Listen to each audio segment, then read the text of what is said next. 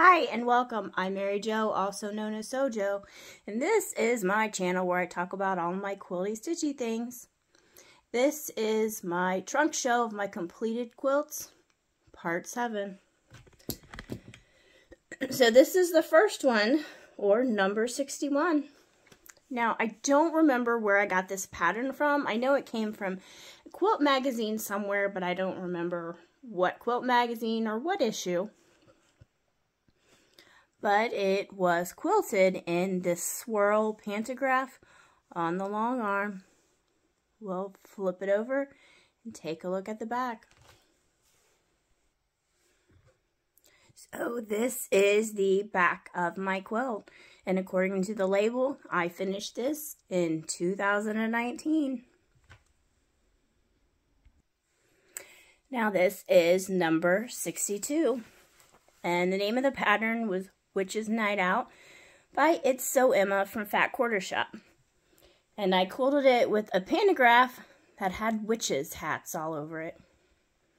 We'll flip it over and take a look at the backing.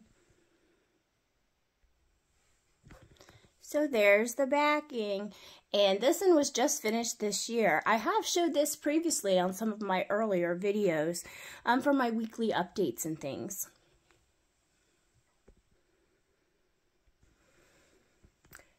Number 63. This is a table runner that was from the Spooky Box from Fat Quarter Shop, and it was also quilted with a witch's hat pantograph. Now, this table runner and the previous quilt, the Witch's Night Out, was the first time that I actually hand-bound anything. This one was also finished just this year, and I've shown it on my earlier videos. And that's just the back of number 63. Now this is number 64, and it was from a sew sampler box from Fat Quarter Shop, and the patterns was called Sewmates. Now when I quilted this, I just used like a loopy line on the long arm. I envisioned the loopy line being like a loose thread that was running through it. Whether or not I achieved that vision, I don't know, but that's what I did. Let's flip it over and take a look at the back. So this is the back of that, and according to the label, I finished it in 2019. Now this is number 65. Now, I know I used an Eleanor Burns video to do this. I don't remember the name of that pattern, but when I did it, I envisioned like a stained glass window. However, the star-like motifs with the background and the blocks didn't quite have enough contrast, so I think it's kind of hard to see. But this is number 65, and we'll flip it over and take a look at the back. And this is the back of the quilt, and it was quilted on the long arm with a large meandering stipple pattern. This is number 66, and the Yellow Brick Road pattern by Atkins Designs was what I used for this. Now on this one, I used a fleece batting, and I quilted it with a loopy line quilting on my domestic. Now towards the beginning of my quilting journey, I did finish a lot of my quilts with fleece and no batting like this one, just because it was a cheaper option. I no longer do that, but I did finish a lot of my quilts like that. So there's a look at the backing, which is just like a pink fleece. Now this one also doesn't have a quilt label on it. I didn't start putting labels on my quilts until around 2019. So I believe this is probably older than that, but I don't know exactly how old.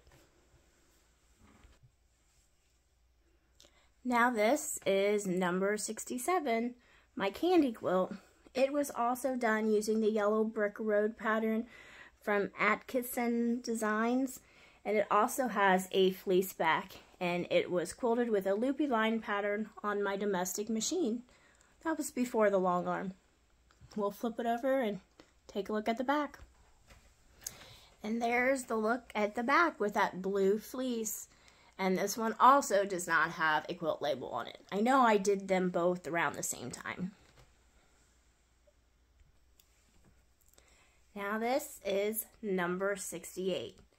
This was actually a kit that came in a 10 by Moda. It was a Frivels 10 kit.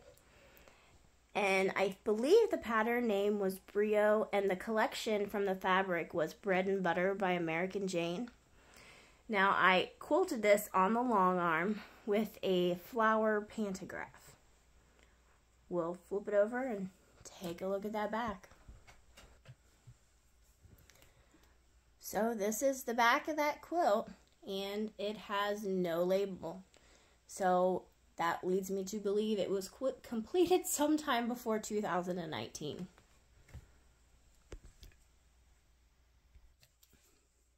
Now this is number 69.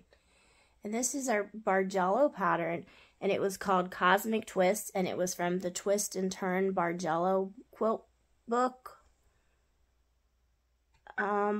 I don't remember her name. So the name of the designer and the author of the book is Eileen Wright. Now this was quilted with a pantograph called Drip, and it was quilted in 2019. I chose this Drip pantograph because it kind of reminded me of like splashing in a pond, and since with the blue and green theme, it reminded me of water and pondish type things. Now, this Bargellos in general are my favorite type of quilts to make. And this is number 70. The name of this pattern was Garden Stars, and it was from Missouri Star Tutorial. I used a pantograph on it called Drip, which is the same pantograph I used on that Bargello.